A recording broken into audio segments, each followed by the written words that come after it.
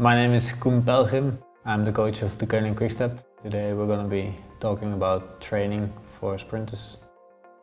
At Deceuninck Quick-Step we have a history of working with world-class sprinters. This year in the team we have Elia Viviani, Fabio Jacobsen and Alvaro Hodge.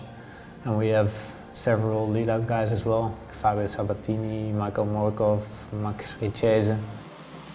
When the riders are training, they use the Bryton to store all the data. Once your Bryton is connected with your phone, then it automatically synchronizes your data with online training platforms like TrainingPeaks.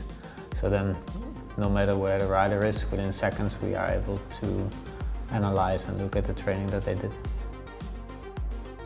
Training camps, they do several series of 4 or 5 sprints of 8 to 10 seconds. So then we just set the amount of time and the gearing, and then it's just going to be all out. Sometimes we put them sprinting against each other to make it a little bit more competitive. What we also do is to make sprints after a lead out, so then they have to sprint already at the higher speed. The coordination and the way that you put your power on the pedals is different.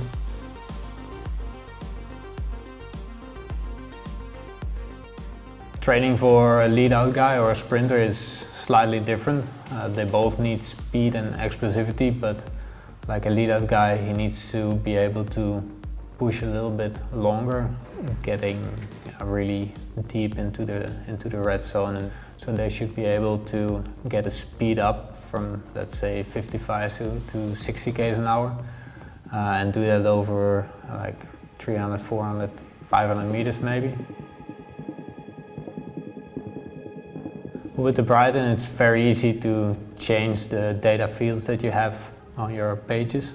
And a sprinter is generally more interested in their peak power, for example.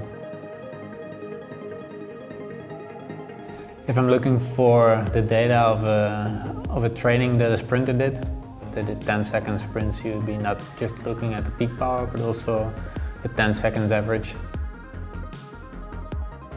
This is an example of a training with sprints that we did with one of our sprinters. He set a personal best on his 1 second and 5 second peak power output.